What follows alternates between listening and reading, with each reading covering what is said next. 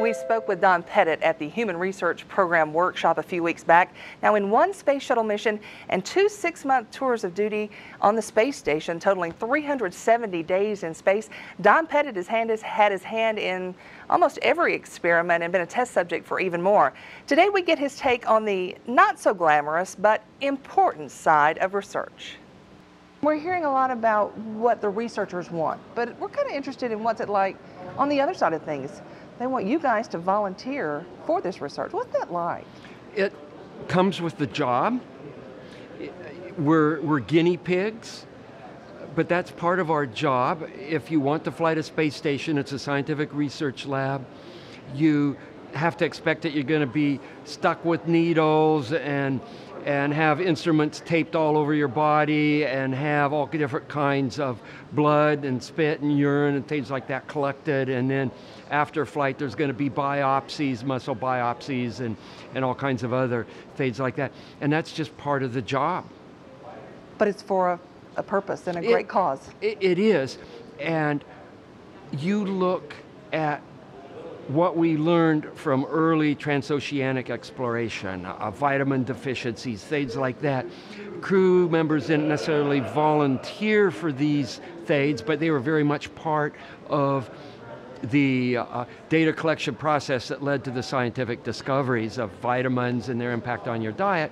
And we're reliving through that era again on space station, where you take people and put them in an environment where the magnitude of gravitational forces have been changed by a factor of 1,000,000.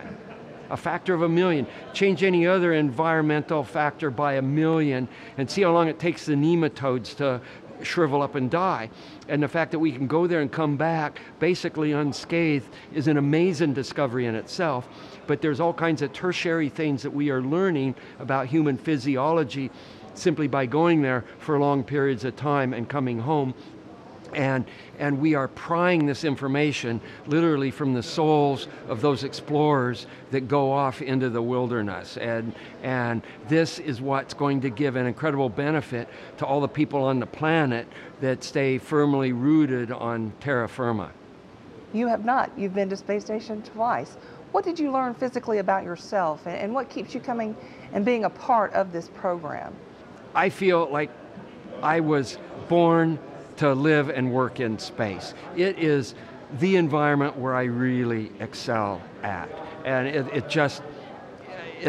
there's just this glow inside of me that is intensified whenever I'm off of the planet. Of the research that you performed, I guess, on yourself, others drew blood or whatever, was there anything that you've learned from that?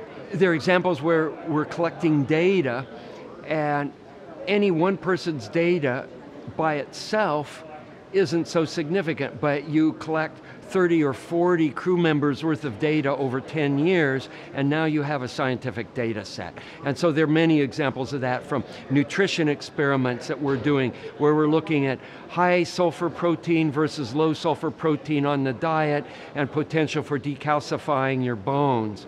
And then you look at exercise protocols, where you try to define a protocol that will do the best job of preserving your body, your physiology, your cardiovascular system, your skeletal system, with the minimum amount of time and effort put in by the crew members.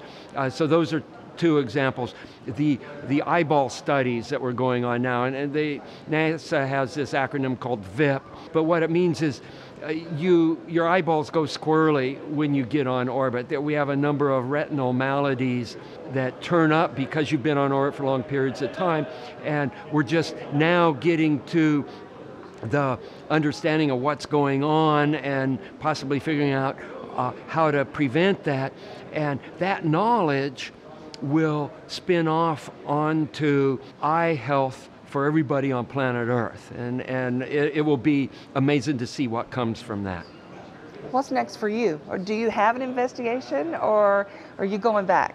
I'm still an active astronaut, And so I do all the training, and I check all the boxes needed, and I'm working a ground job dealing with keeping experiments and equipment running on space station, and you know, it doesn't get any better than that.